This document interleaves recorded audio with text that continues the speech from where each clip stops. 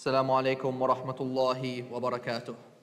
I would now like to introduce our fourth speaker of the day, Mufti Dr. Yasir Nadeem, who is a well-known Islamic scholar in the United States and many parts of the world.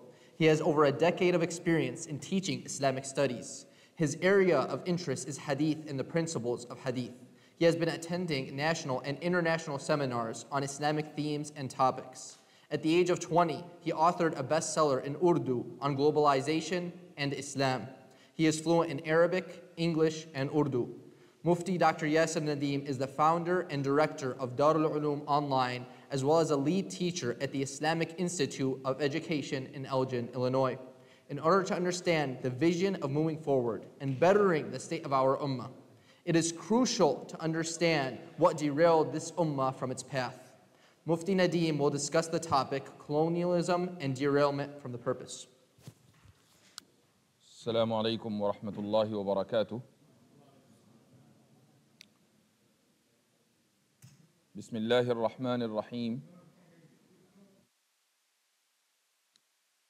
Bismillahir Rahmanir Rahim. Alhamdulillahi Rabbil Alameen. Wassalatu wassalamu ala Sayyidil Anbiya'i wal Mursaleen. وعلى آله وصحبه أجمعين أما بعد فقد قال الله تعالى في كلامه المجيد إن الملوك إذا دخلوا قرية أفسدوها وجعلوا أعزة أهلها أذلة وكذلك يفعلون. Respected brothers and sisters,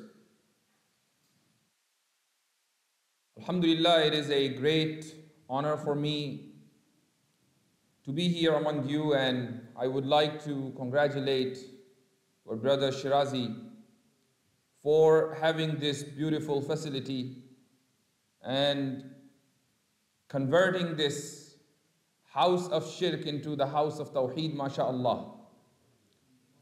May Allah subhanahu wa ta'ala give us many houses like this, that we convert them into the houses of Tawheed and raise the words of Allah bi'iznillahi ta'ala.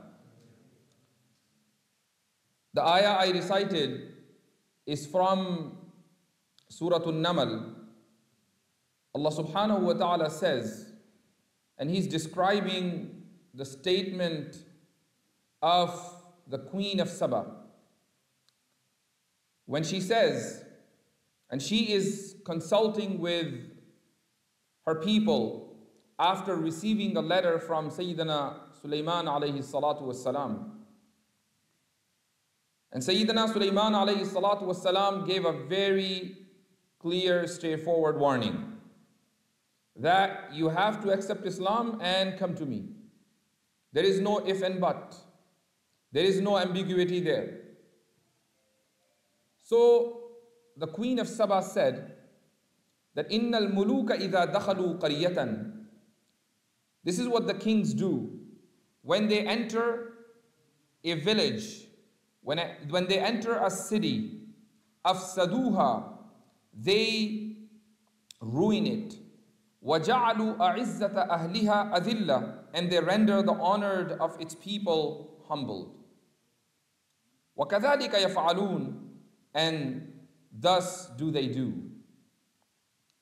This ayah has a very clear message in it. And the message is that when one civilization overcomes the other civilization, then what happens? The standards are changed.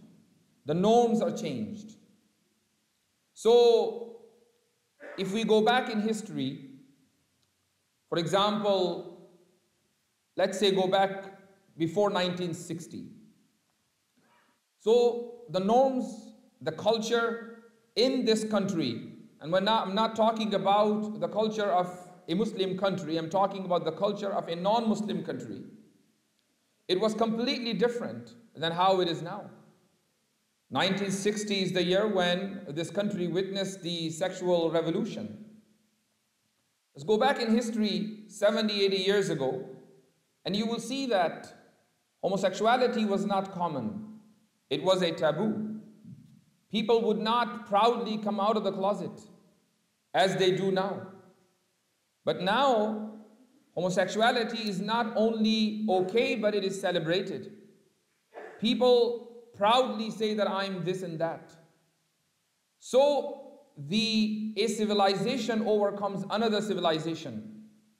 And it's not happening only in this country, it is happening almost everywhere. You go to Pakistan, you go to India, you go to other Muslim countries.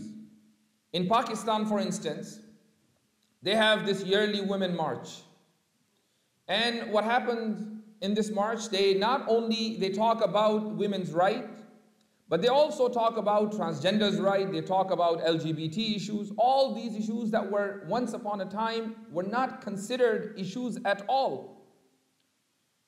Why is it happening in Pakistan where 97% population is Muslim? Why is it happening in India where majority of the population, they are either Hindus or Muslims? Why is it happening in Malaysia? Why is it happening in Indonesia?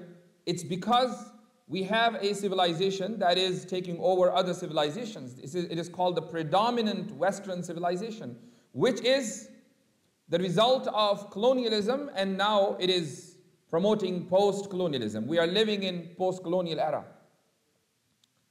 So, respected brothers and sisters, Allah subhanahu wa ta'ala said in this ayah that when a civilization takes over another civilization, then it not only impacts its politics, but also it influences its culture, it influences its lifestyle, and the mindset, the thinking of its people. So we are witnessing, and we have been witnessing, the results and the fruits of the Western civilization for so many years. This Western civilization has 4 foundations.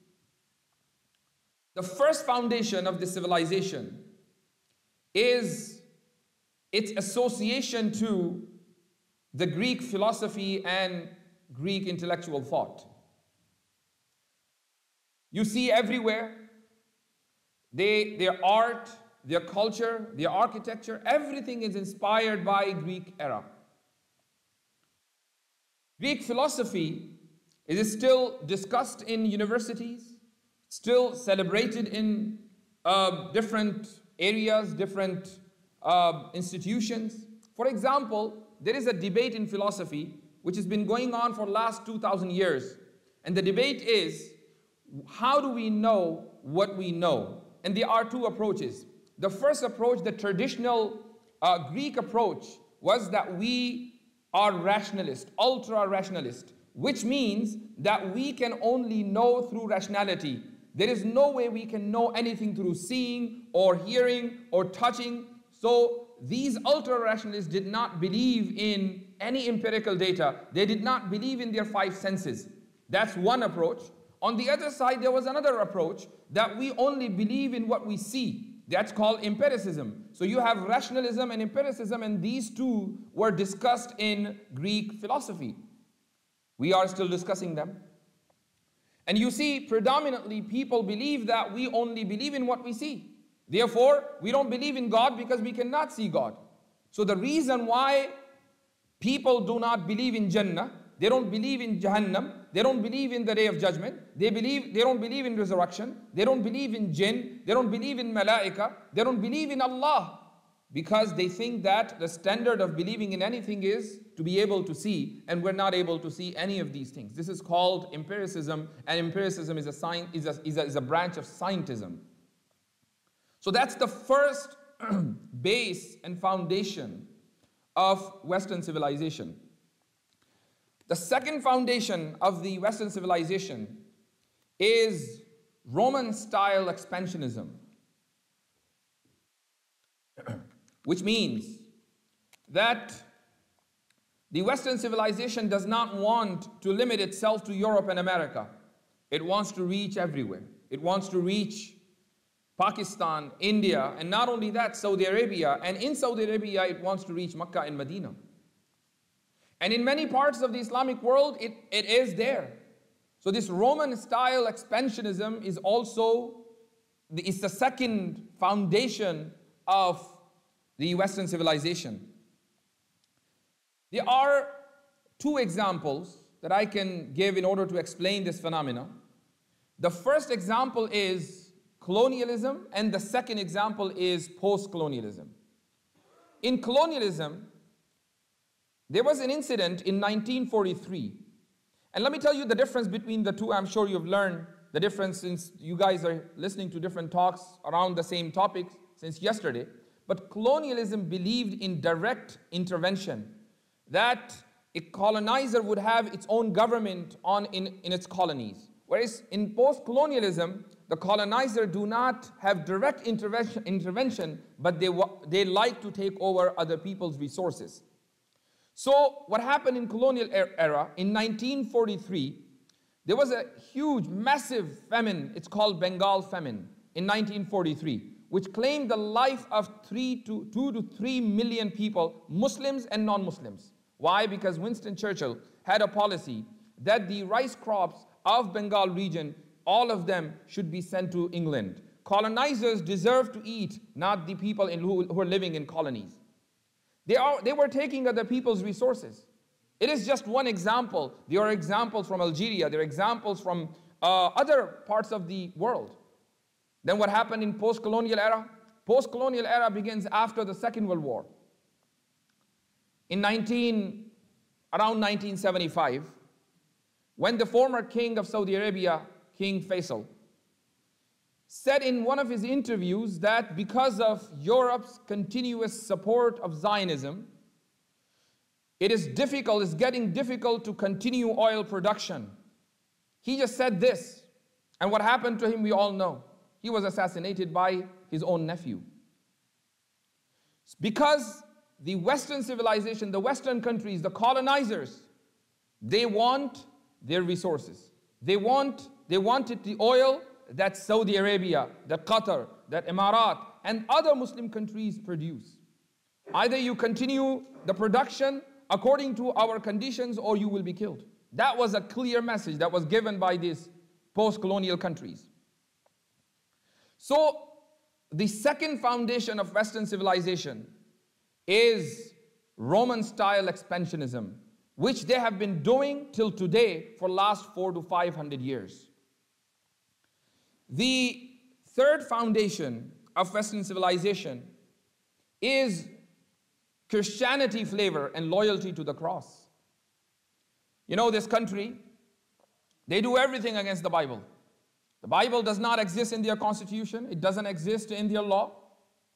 But they say on their dollar bill, in God we trust.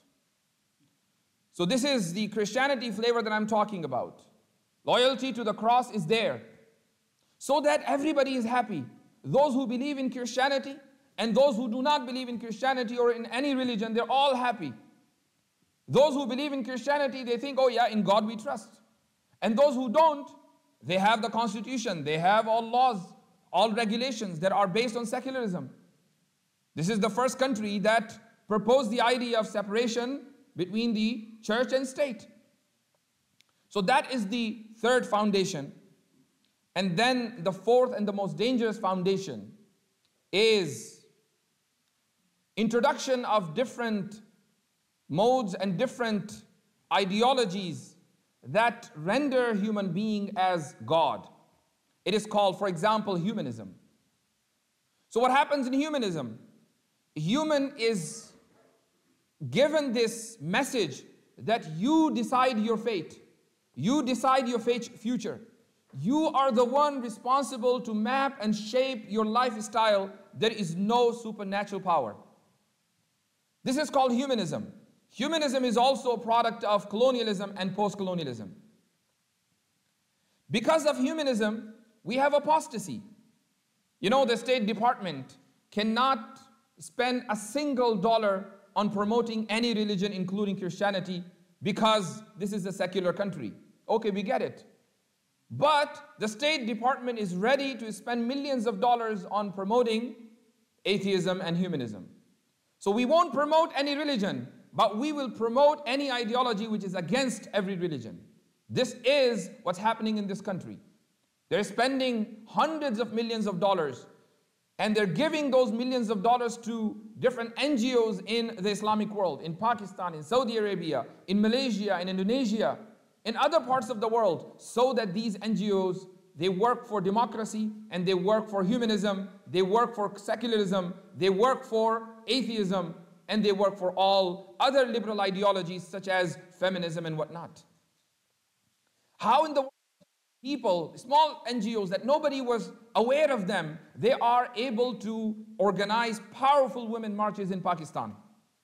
They're capturing the attention of the international media because they have now millions of dollars in their pocket.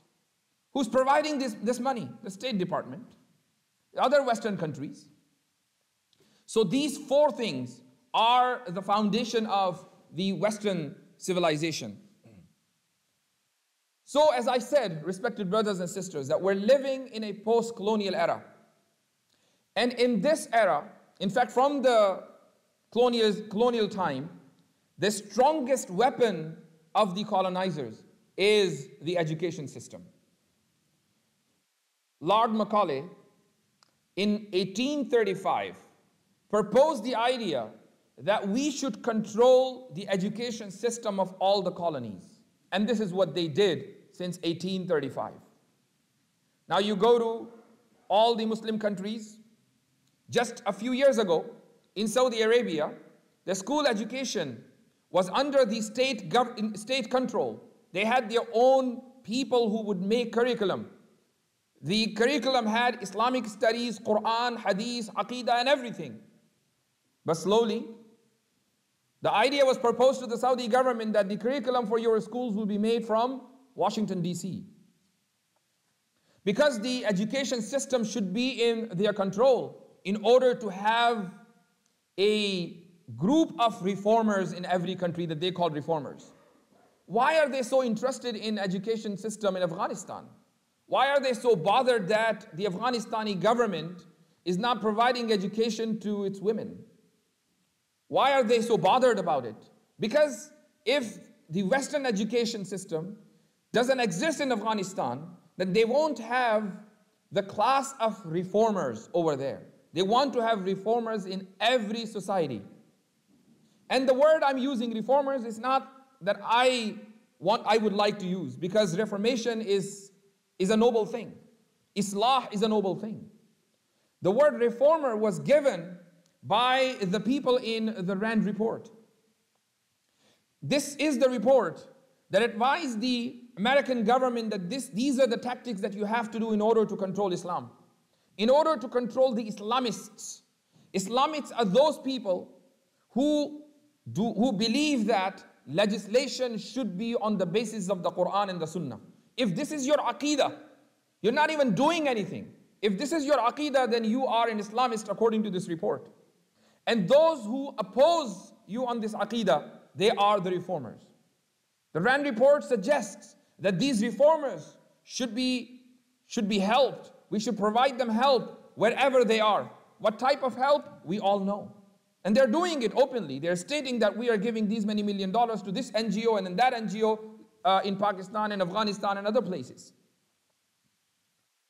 In fact, this report also raises its concern about the second source of the Sharia, which is the hadith of Rasulullah sallallahu alaihi wasallam.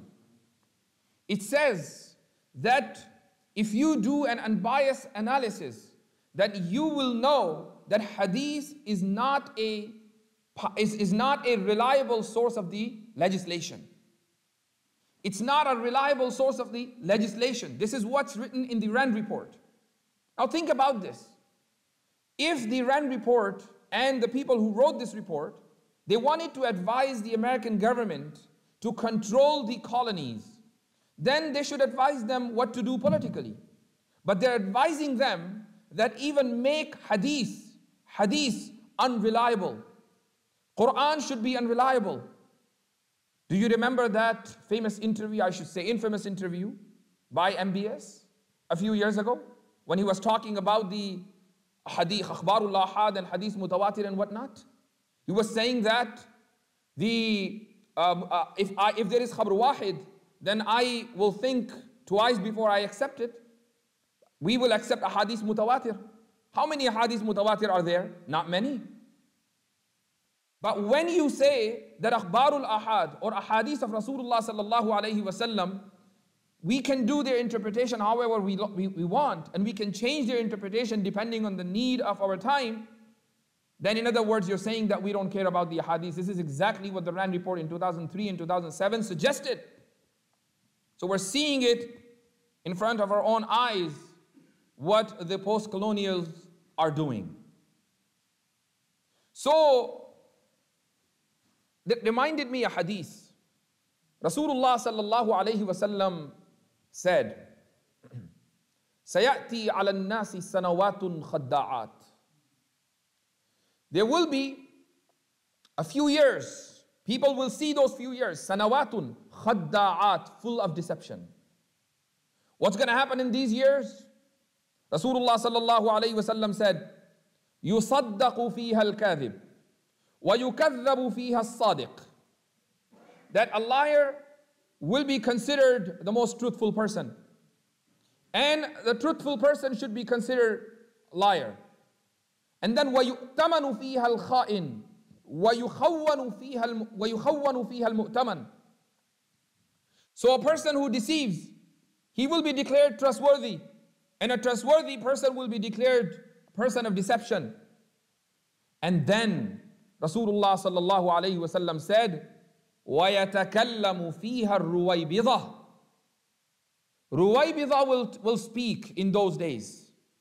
Even Sahaba radiyallahu anhum didn't understand what Rasulullah sallallahu alayhi wasallam meant by this word. So Sahaba said, Ya Rasulullah, وَمَا الرُّوَيْبِضَةِ. What is Ruwaybidah? What do you mean by Ruwaybidah? So Rasulullah sallallahu alayhi wasallam said, الرَّجُلُ التَّافِهُ يَتَكَلَّمُ فِي أَمْرِ الْعَامَّةِ. That's Ruwaybidah. Meaning an insignificant, worthless person talking about the affairs that are in the interest of the masses. Now these reformers that we see in every community, literally they are worthless. They have no value when it comes to academia. They have no value when it comes to Islamic studies. They have no value when it comes to education, Islamic aqidah, ahadith, the Quran. They know nothing. But they will talk about how can a Muslim society be compatible with a non-Muslim society? How can the Quran be compatible with science? How can ahadith of Rasulullah sallallahu alayhi wasallam be compatible with the modern era? So these are ruwaybidah that are being funded by the colonizers. We are living in those sanawatin khadda'at. We're witnessing that time when things are full of deception. And that is the prediction of Rasulullah sallallahu alayhi wasallam. So this post-colonialism has given us many gifts. One of them is apostasy and atheism. This is one of the biggest results of post-colonialism. I'm sure I see a lot of youth, mashallah, in the crowd. You go to your universities, you are in your colleges. I'm sure each one of you know many Muslims who are not Muslims anymore. And this is not the case only in America or in France or in other Western countries. It's happening in Pakistan. It's happening in India. It's happening in Malaysia. It's happening in Saudi Arabia. And I'm telling you that if Saudi government today abolishes the law of apostasy, that no problem, you can exercise your religion whatever you like, or you can, if you want, you can renounce Islam. Thousands of them will declare that they are apostate, open public apostate in Saudi Arabia, in Mecca and Medina. That is the situation. So it's not like, this is not Islam's failure. This is not Muslims' failure. The reason why our youth are becoming apostates is because their shahwat are leading them to shubuhat. There are two words. The first is shahwat, meaning desires, and the second is shubuhat, meaning doubts. And I'm giving the example of Pakistani universities, once again, Pakistani culture, because a lot of people, we are from India and Pakistan, and we can easily relate to that culture. Every time when Christmas in Christmas season, you will see Christmas being celebrated in Pakistani universities. When Holi and Diwali come, you see that Holi and Diwali are being celebrated in Pakistani universities. Valentine's Day is celebrated in Pakistani universities. No restriction, no limitation. Only dunya and hubbu shahwat, dating boys and girls. This is what they want. So when they think that the only challenge in fulfilling our desire is Islam, so they start raising, so their shahwat now lead them to shubuhat, meaning desires, lead them to doubts. And then when they have doubts, they would like to substantiate that. They look for the arguments against Islam so that they can justify that our doubts are genuine. And that's how slowly they leave Islam. So, irtidad or apostasy is not a challenge for Islam at all. In fact, Islam is the only religion that is believed to be the biggest challenge for the Western civilization and colonialists. All religions and all societies have already submitted to the Western civilization. You take the example of Hinduism.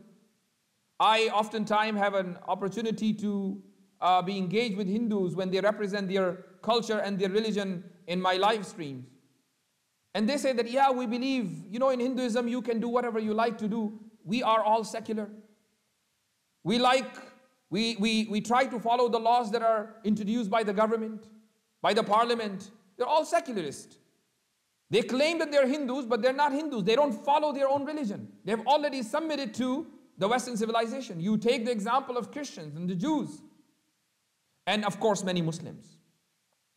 But Islam is standing high and will stand high, inshallah, summa inshallah, till the day of judgment in front of all such ideologies.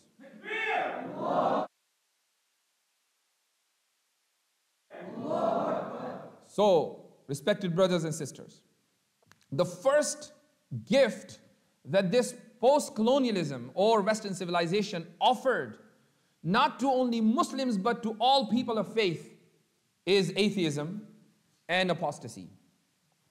The second thing is liberalism. It is possible that some people, they subscribe to liberal ideas, liberal ideology, and they claim to be Muslims. They say that I am a Muslim, I believe in Allah, I believe in Rasulullah sallallahu alaihi wasallam, I believe in the Quran. Okay, what did you say about gender equality? And that's when he exposes his liberalism. Yeah, I believe that men and women are equal. The moment he says that, it means he's a liberal. Because in Islam, men and women are not equal. It's not possible. I mean, they are different physiologically and psychologically. If we are physiologically and psychologically different, then our responsibilities should also be different. How is it possible that we are different in our physiology and psychology, but the responsibilities are same? It is not possible. So it is a hoax. Those who say that men and women are equal, they are actually taking the advantage of our ignorance, the ignorance of our youth. This is nothing but emotional. On the scientific ground, it is not true. On the philosophical ground, it is not true. On the rationalist ground, it is not true. On the empirical ground, it is not true. On which ground is true? Emotional ground. So liberalism is the second gift of the post-colonial era. And the third gift is secularism. Secularism, in short, is the separation of the church and the state. In the Islamic context, is the separation between a masjid and the state. You go to any Muslim country, almost every Muslim country, wherever you go, it is, whether they will call it Islamic Republic or Islamic this and that, but by its essence, it is a secular nation, it's a secular country. We have more than 50 countries, Muslim countries in the world. Hardly anyone, you can say, that is a pure Islamic country. We have all secular countries. And it's a very unfortunate state of this ummah. And it is a result of colonialism and now post-colonialism. Well, a secular state has only two objectives. The first objective is the happiness of its people, and the second objective is the protection of the people's rights. But tell me one thing. Happiness is a very subjective thing. You know, in secular countries, if one group is happy, the other is sad. In fact, the happiness of one group is on the cost of the sadness of the other group. So the citizens of that country can never be happy. For example, if in our time nowadays, if we have government by Democrats, so they're all happy because their guys in the White House, but the Republicans are not. In the next election, whatever Republican is elected, then they will be happy, the other guys won't be, they will be sad. So the happiness of one group is the sadness of the other group. Happiness is a very subjective thing, and the government can never provide happiness to its people. It's not possible. The second thing is rights. Well, let's talk about rights. When we say human rights, the fancy word human rights, oh, you know what, the Western countries, they support human rights, and this is what they're working for, you know, in Afghanistan and in Iraq and in our Muslim countries, because these countries have failed to provide human rights, basic human rights to its citizens. This is nonsense. Why? Because human rights are based on a particular paradigm. A paradigm is designed by three things. Number one is epistemology. Number two is ontology. And number three is morality. Our epistemology and our ontology and our morality are completely different than the Western epistemology and ontology and morality. And therefore their paradigm is different. And all rights are based on that paradigm. So yes, they are protecting the human rights that are based on that paradigm, not the human rights that are based on our paradigm. And that's why our fundamental right that our prophet should not be mocked, our fundamental right that our Quran should not be burned is never protected. Why? Because it is against their epistemology, their ontology, and their morality. It is against their paradigm, so it is not even considered as a right. So, secularism works for these two things, and it does not provide these two things, the happiness and protection of rights to all of its citizens. Whereas, if you see the Islamic system, beautiful. Allah subhanahu wa ta'ala says in the Quran, He says that الَّذِينَ إِن مَّكَّنَّاهُمْ فِي الْأَرْضِ أَقَامُوا الصَّلَاةَ وَآتَوُا الزَّكَاةَ وَأَمَرُوا بِالْمَعْرُوفِ وَنَهَوْا عَنِ الْمُنكَرِ. Allah Azza wa Jalla is praising people, mu'mineen, إِن مَّكَّنَّاهُمْ فِي الْأَرْضِ, when we give them power in any country, in the land of Allah. What they do? They do four things. أَقَامُوا الصَّلَاةَ, they establish the prayers. The first duty of the Khalifa is to become Imam of the local masjid. That is first duty. Imagine if he is present in the masjid 5 times every day. Nobody will be as disciplined as the Khalifa himself. And in the salata tanha anil fahsha'i wal munkar. The beauty of salah is that if you are regular and punctual on your prayer, then you will not go near fahsha and near munkar, evil. So if the Khalifa is like that, the whole society will be like that, because an-nasu ala dini mulukihim. People follow the deen of their kings, their rulers. If the rulers are good, then everybody is good. The second thing is wa'atu zakata. They give zakat. See, the problems, half of the problems in our life that are related to our morality is because of our love for money. Zakat takes away that love. And the third thing is amaru bil ma'rufi wa nahu anil munkar. They command good in the society and they forbid people from evil. Wa nahu anil munkar. And then Allah subhanahu wa ta'ala also stated throughout in various nusus of the Sharia in the Quran and Sunnah that how Amr bil Ma'ruf and Nahi anil Munkar will be done. Amr bil Ma'ruf and Nahi anil Munkar will be done in the light of the maqasid of the Sharia, the purpose of the Sharia. Now we're living a life that is purposeless. What is the purpose? The purpose is establishing Islam in the land of Allah, because this is the deen of Allah. Inna ad-deena inda Allahi al-Islam. But have we, just try to think about it, have we established Islam in our personal life? No, we didn't. What are the maqasid al-Sharia? There are 5 maqasid al-Sharia.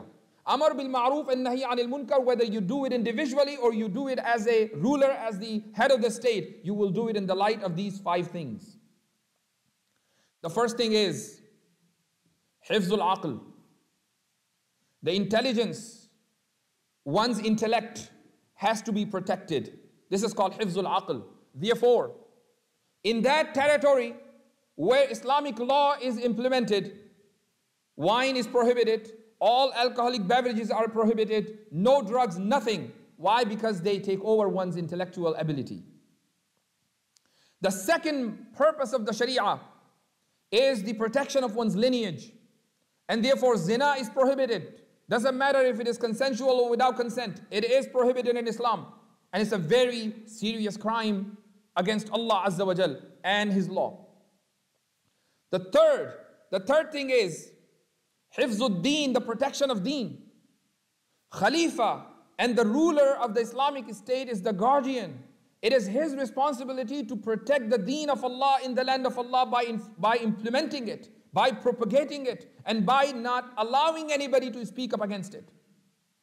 And that's why in the Islamic countries we have apostasy laws. Dare to speak against Islam, you lose your life because you are committing a crime against the state, against the Islamic state.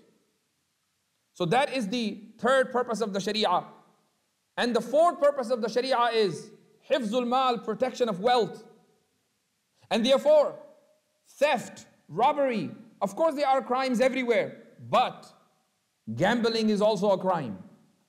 Here in this country or in any secular setup, gambling is not a problem. So, this is the fourth purpose of the Sharia, and the fifth purpose of the Sharia is the protection of life.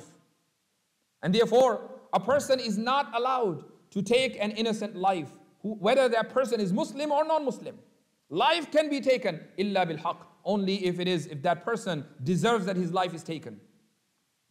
So these are 5 maqasid of the Sharia. Amr bil ma'roof and nahi anil munkar, that will be done by the government or by an individual, will be based on these 5 maqasid. Now we don't have the Islamic government, at least where we live. We live here as a Muslim community and that's it. You have very limited rights.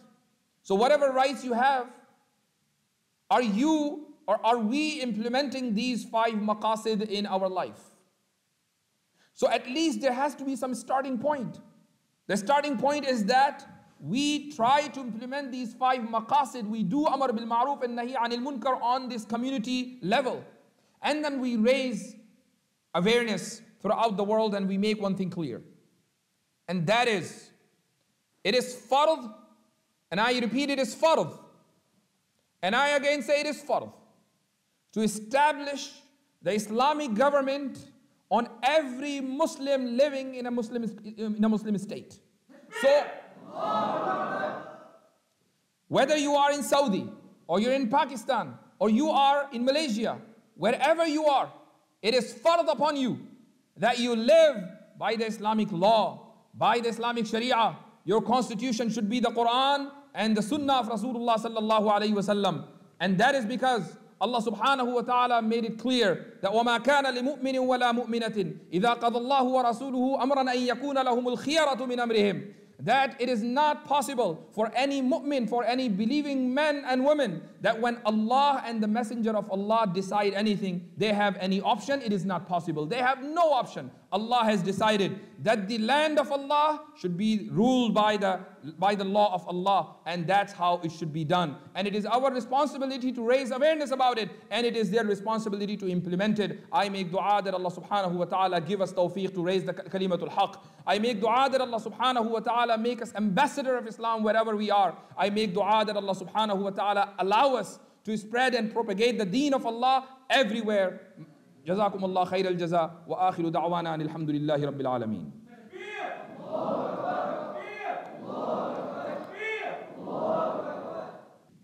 Jazakallah khairan, Mufti Dr. Yasir Nadeem, for the enlightening reminder.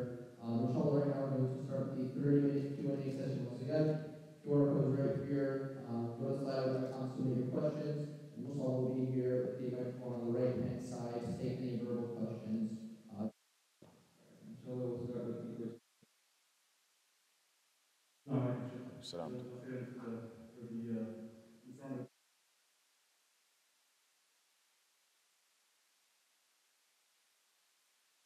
What I remember being something along the lines of, like, the people are kind of like a product. It's difficult to hear. What's the brother saying? Are the people? Is this better? Yeah, so, okay, okay, yeah, inshallah. Yeah, so not to this quote, I just want to make sure I'm saying it right.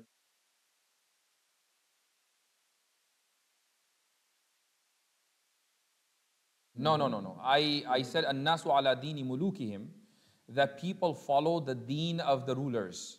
So if the rulers are good, people are good. And if the rulers are bad, then the society becomes corrupt. Could you please explain?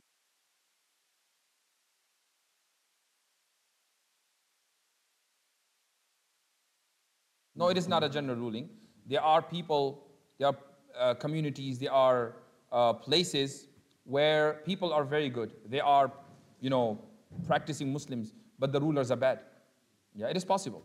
It's not qa'ida kulliya, it's not a universal law. Barakallah fi.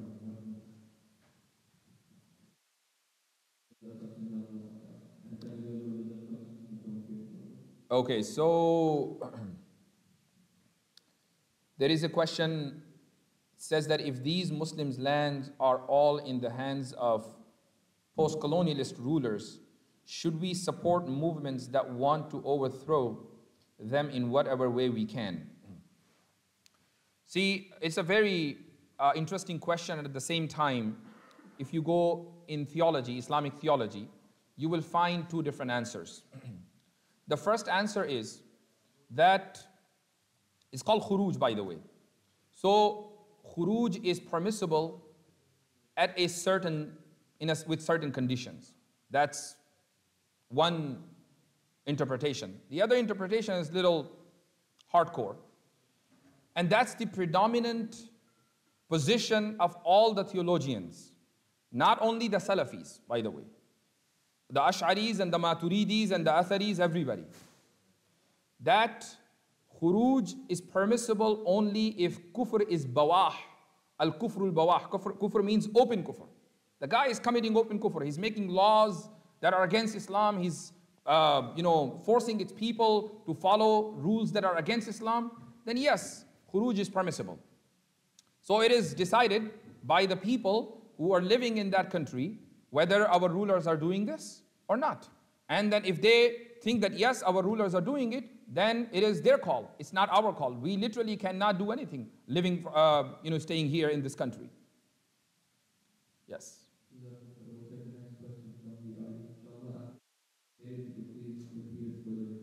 Yeah, sorry about that. I will, inshallah. So, Wa alaikum salam. in these 2 days,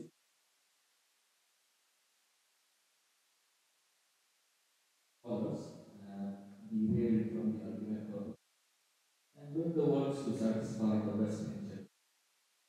As you all Mufti have been a part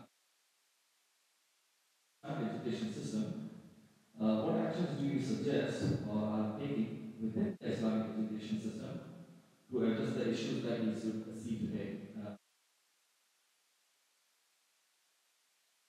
Jazakumullah khairan. So the brother is asking, the gist of this question, his question is that there are a lot of people, when they give speeches, they talk, when they lead, they are in the leading positions, they have been derailed from the purpose of the ummah.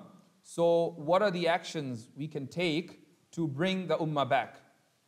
So I hope I did justice with the rephrasing of your questions. So first of all, it is a very sad reality that our imams, our ulama, scholars, forget about whether they are talking about these issues or not. They're not even aware of these issues. Okay, and if they are aware of some of these issues, then they don't feel comfortable in talking about them, and if they do, they're not allowed to speak. Just yesterday, I was talking to one of my students who is from Chicago, and his local masjid is not too far from here. So oftentimes when he is in town, he studies in a madrasa outside of Chicago. So when he comes back, he gets a chance to give Jummah khutbah in that masjid. So he was telling me, when I asked him, so what do you want to be after you complete your alim course? He said that I want to do business. I said, well, you want to do business, then you should be in business school. You're in the alim program, you should do something related to your alim program. So he said that, well, what can I do? I said, well, you can teach, you can be an imam. He said, well, I will never be an imam. I said, well, I agree with you. Neither I would ever want to become an imam. So, but I want to know what is your reasons. So he said that my reason is that when I go back to my community and they give me an option to give Jummah khutbah, they have a list of topics that you are allowed to speak on these topics only. And last time when I went there, they said, make sure that don't talk about Masjid Aqsa, don't talk about Palestine in your talk. It's not happening in Saudi Arabia. It's happening here in Chicago. So imagine if a scholar might lose his job as an imam because he speaks the truth, where the board of that masjid is made of cowards, of those Rand Report reformers, then we're not gonna hear ulama and scholars talking about these sensitive issues. Then we will not have so many options, so many avenues. One of these avenues will be a place like this. Otherwise, literally, we don't have many places. Now, the second part of the question is that what can we do? Well, we have to do a massive planning about our education system, starting from kindergarten all the way to college and university level. We have to make our education system independent of this secularism. There was such an initiative 40 years ago in Malaysia. There is a university where I completed my PhD, International Islamic University, Malaysia. And it was, the education system was made according to the proposals designed by Ismail Raji Faruqi, who was here in America, who was assassinated by the Zionists. So they built a university. It was during the time of Mahathir Mohamad when he was the prime minister. And the slogan of the university was Islamization of knowledge. So we want to Islamize all sciences, whether it's biology or physics or medical science. Very good. But they did what? They started scientifying Islam. So instead of Islamizing knowledge, they started scientifying the Quran and the Sunnah. And this is the main problem. So we need to take over our education system. And when our education system, and it is possible in this country, when our education system becomes independent, then only we will have the true reformers that we can call mujaddideen. Otherwise, we will have Rand Report reformers sitting in every board, in every masjid. And you won't be able to do anything, literally.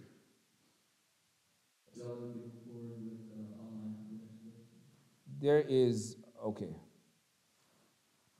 All right, so there is a question. Say, let's say you are the Khalifa.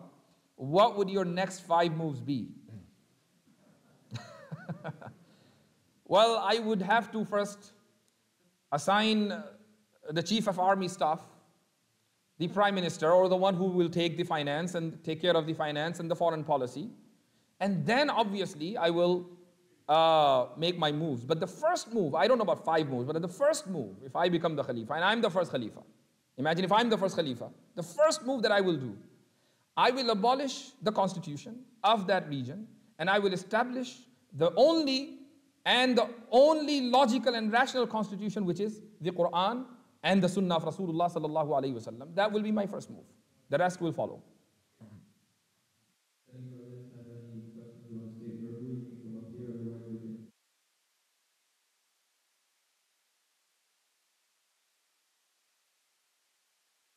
Okay, there is one, they're not in order, but anyways, I will see. This question came, is there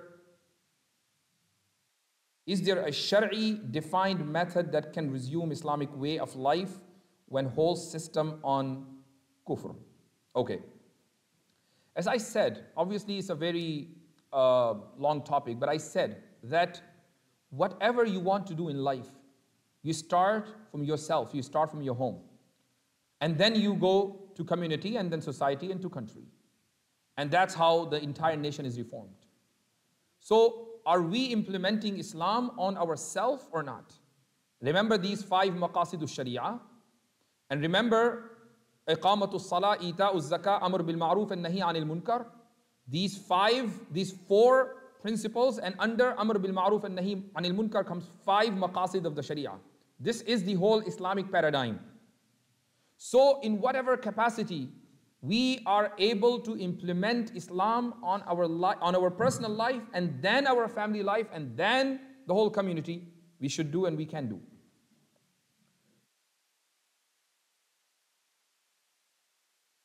Alaikum assalam.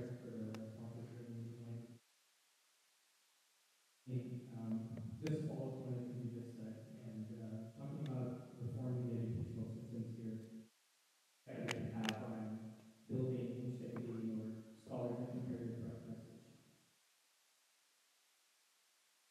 However, my only pushback is that does this method resolve the issue of not having, let's say, Islam at the top, as Rasulullah sallallahu alaihi wasallam wanted to. I agree that it definitely has a role, and we definitely need this, but is this the main method that we extract from the Quran and the Sunnah to get to the end goal where we appear to build purpose? Look, any ideology or any movement becomes successful only when you create awareness. But be it humanism, liberalism, they all became successful, or whether you call it success or not, because they had their education system in their hand.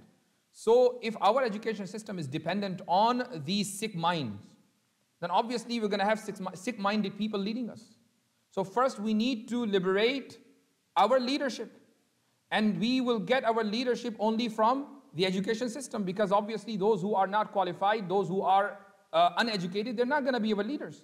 The leaders will be educated class. People with education, people with vision, people with mind, people with Quran, with the Sunnah. So you need to have these people in the role of leadership, and then only you can be successful. So obviously, everything starts with education. This is why the first revelation of the Quran is Iqra, Bismi Rabbika alladhi khalaq. By the way, the question this brother asked, that is this the only way at reforming education system to move forward and to bring Islam on the top? There are many different factors, but this is one of the most important ones.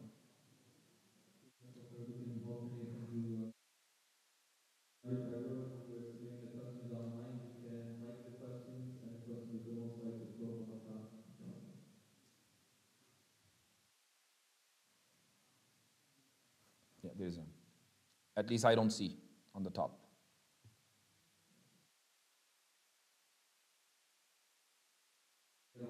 Says, can you talk about the weaknesses of colonizer Western civilization? I think the Ummah is trapped in its thinking that the colonizer. Okay, that's a very good question. Can you talk about the weaknesses of colonizers? See, our weakness is their strength, and our strength is their weakness. So the problem is that we do not have that strength, and the strength comes only when we have a clear vision and unity in the Ummah. And we are not divided. If we are divided, whether on the basis of the color skin or language or ideology or Salafi, Deobandi, Wahhabi, Barelvi, Deoband, whatnot, if we are divided on these lines, then that's our weakness. And our weakness is their strength. This is what they have been exploiting. Why they have been exploiting us for last several hundred years. So one ummah is their weakness. And until we do not overcome our weakness, there is no point of talking about their weaknesses. There may be hundreds of them, but we need to work on our weakness first.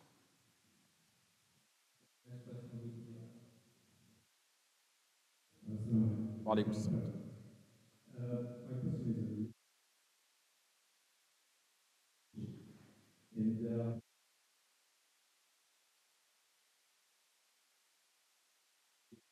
Yeah. so it's an Islamic God, and in Islamic theology, there is something called tahqiq al-marad, so it applies to the strict of reality. So if Khuruj, when it was discussed,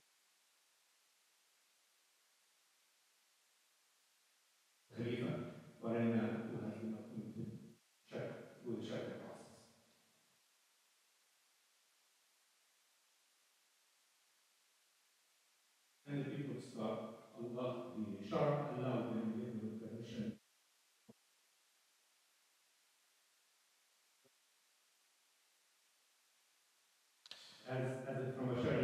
Yeah, Jazakumullah khairan for this great question. So he's asking that there is tahqiqul manat, and tahqiqul manat is a usul al-fiqhi terminology, which means that we have a nas, meaning we have a text, for example, a hadith. The hadith says that you must follow Amir, doesn't matter who he is, as long as the Amir is there, you must follow. وَلَا أُمِّرَ عَلَيْكُمْ عَبْدٌ حَبْشِي أو كما قال عليه الصلاة والسلام.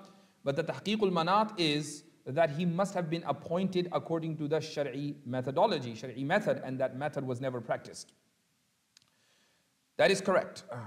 But we need to go back in history and see, after Khulafa Rashideen, was their method practiced during the time of Abbasiyya, during the time of Umayyah?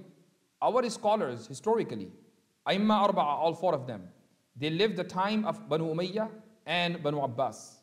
And none of these Khulafa were appointed following the Islamic method. They became Khulafa because they came from a certain family.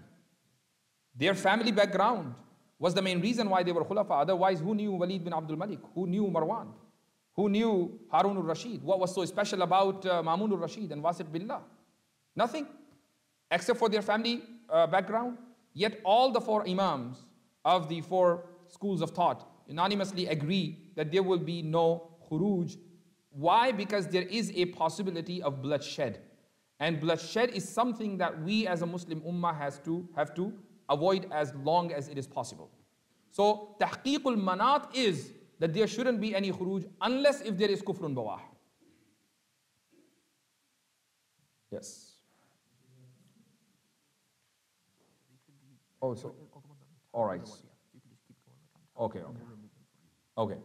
So number 7, there's a question, what is the best way to teach our children the reality of the education system they are part of? Okay, that's a very interesting question again. MashaAllah, my son is there. He's 10-year-old. His name is Ahmad Nadeem. Can you stand up? Yeah, so sit down. MashaAllah. So just wanted you to see him. He's not a superhero or a star here. He's just a normal kid. But alhamdulillah, summa alhamdulillah, we as parents are very concerned about his dini upbringing. And this is the fadl of Allah and nothing else. This is the fadl of Allah. So we discuss different issues, different sensitive issues about him. So for example, just day before yesterday, I was asking him, so Ahmed, tell me one thing. What are the sources of knowledge? How do you know what you know? Now this is a question related to epistemology. Epistemology is a branch of philosophy. You don't study epistemology until your college and university days, and that too if you're taking philosophy classes. So he said, well, if it is the matter of deen, then the source of knowledge is the Quran and the Sunnah. And if it is the matter of dunya, then yes, we can follow science. So I said, okay, what if there is a clash? Then what are you going to do? He said, of course, Quran. So, alhamdulillah, I'm very pleased that he answered this. You know, this is the dialogue that you have to have on dinner table. When you are with your children, when you're going somewhere with them, you ask them different questions. And you read their mind, what they think, what are they learning from their schools, from the education system. See, the thing is that we as parents are not educated first. We have to be educated first, and then only we can educate our children. Yes.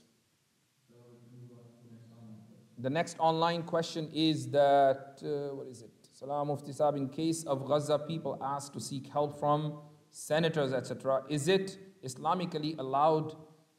And is there any evidence for it? Jazakallah khairan. I was here when our brother Shirazi was giving his talk. Towards the end of his talk, he was making this point, and I fully agree. I mean, those people who are bombing them day and night, those people who are supporting Zionism from the time they wake up from their bed until the time they go to bed, those people who ask for votes in the name of Zionism, those people who live for Zionism and they will die for Zionism, you're asking help from them? How is it possible? What is he going to do? You're his voter, for instance. You'll give him a call and he say, yes, we'll do something. And he's not going to do anything. See, what is the solution that you're asking from him? Ceasefire? Okay, that may be a solution for some people. Two-state solution? Well, that's not the solution for the people who are being bombed every day. They don't like that solution. So what are you talking to them? What are you talking to them about? Two-state solution or one-state solution? Try to propose one-state solution to any of the senators in this country and see what he says. Because if he opens his mouth about one-state solution, he's not going to be elected next time. So we are living with this sad reality. So we need to wake up and we need to do what is right to do and stop relying on these people.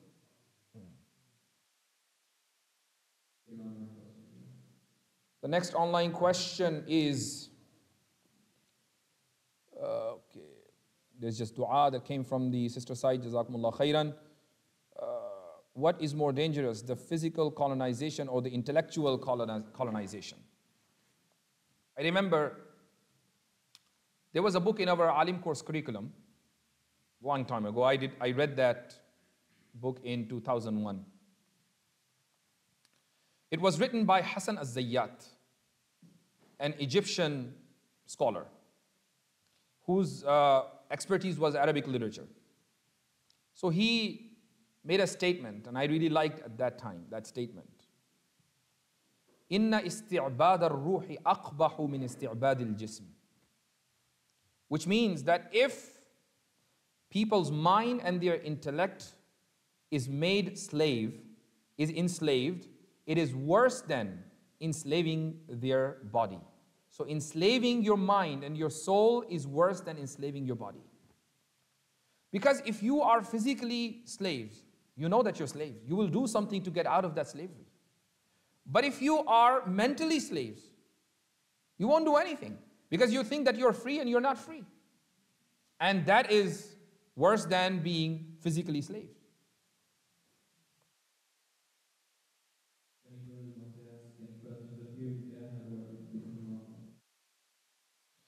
Okay, there is another question. How can we support the scholars so they can feel secure? Where did it go?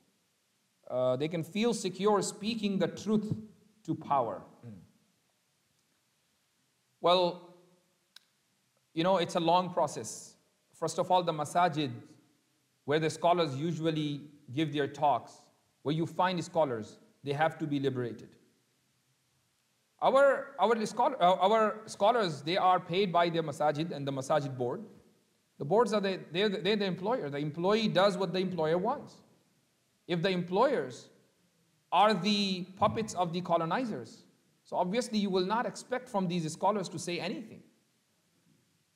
So we need to liberate these masajid and have the right-minded people there.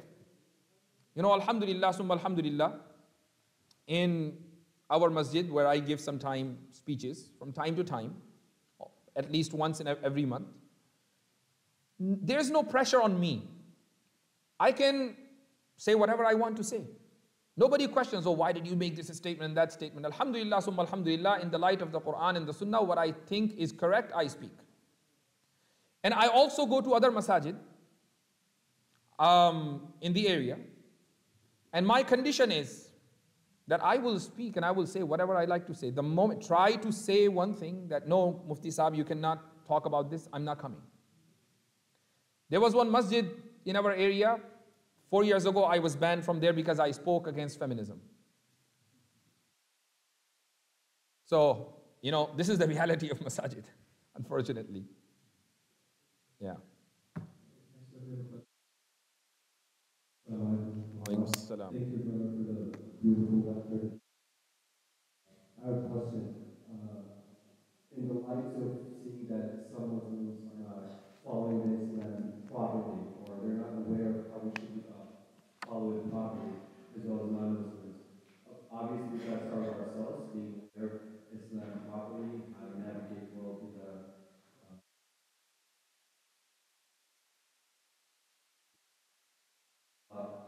to Muslims first and then go to non-Muslims, rather than Muslims to build an ummah purpose. And the question is that is there a priority between spreading the words of Allah to Muslims versus spreading the words of Allah to non-Muslims? I think both of these two things go together, side by side. It's not like, let's spread the words of Allah among Muslims first. When every Muslim is rectified and reformed, then we go to non-Muslims. That's not going to happen. It will never happen. You will never be able to achieve your goal. So these two things go side by side. See, as we are Ummatul Ijaba, we are also Ummatul Da'wah. And the meaning of Ummatul Da'wah is that we have to live our life calling non-Muslims towards Islam, propagating Islam. And we are not doing that. Now think about this. I must give this example. There are only one sheikh in America who publicly gives da'wah to non-Muslims in one of the parks in California. Right? I cannot be more specific than this, right? You all know him. He's the most popular sheikh. Why? Because he is the one doing it. So we don't have more sheikhs in this country. We don't have more Muslims in this country, more du'at. There are so many. But nobody's doing it. One person is doing it, and of course, he's popular, mashallah. I'm not saying anything negative about him. What I'm saying is that he's doing a good work, and he's being praised and appreciated by all people. But we need so many people like that. So, if Allah subhanahu wa ta'ala gives you knowledge, then you must spread this knowledge. I have a student in Ohio, in Cleveland. He's not a scholar. He studied some courses of atheism and liberalism under me in last couple of years. So, mashallah, every weekend he goes to nearby park and he has a booth and he invites people to Islam. He said, I asked him, how many people have accepted Islam so far? He said, well, not many, but I'm doing my part. And that is what is required. It's not necessary that you convert like 100 people, or you have a goal that I must convert like everybody or one person in each session. No, it's not necessary. Even if you become means of guidance for one person, that is better than, as Rasulullah sallallahu alaihi wasallam said, red camels. They were the most expensive camels in the time of Rasulullah alayhi salatu wasalam. So we have to be ummatul da'wah. We have to be the walking instruments of da'wah. Whether we are in university campuses or in our jobs, offices, wherever we are, da'wah should be our priority, da'wah to non-Muslims.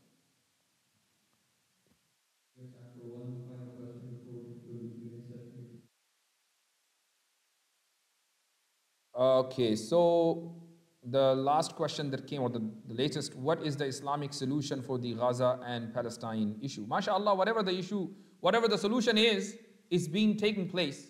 But obviously the Ummah has to wake up. The Ummah is dead.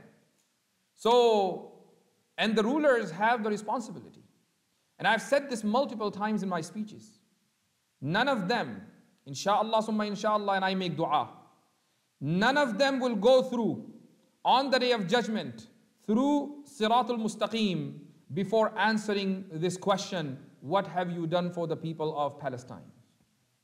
This is their first responsibility. I don't know how they sleep.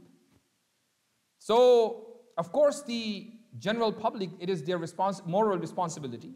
But we don't own, we don't have army, we don't have weapons, we don't have resources. You know, think about Turkey, for example. The Turkish president, Amirul Mu'mineen, so he has been talking about, he is acting as a social justice warrior on social media, on Twitter. He's making tweets, like long tweets, people of Palestine, we are with them, what are these Zionists doing? So, and everywhere, mashallah, subhanallah. But the oil to Israel is coming through Turkey, from Azerbaijan. Azerbaijan is under your influence. What are you doing for this? Nothing. So what's the point of crying and tweeting about the plight of the people of Gaza?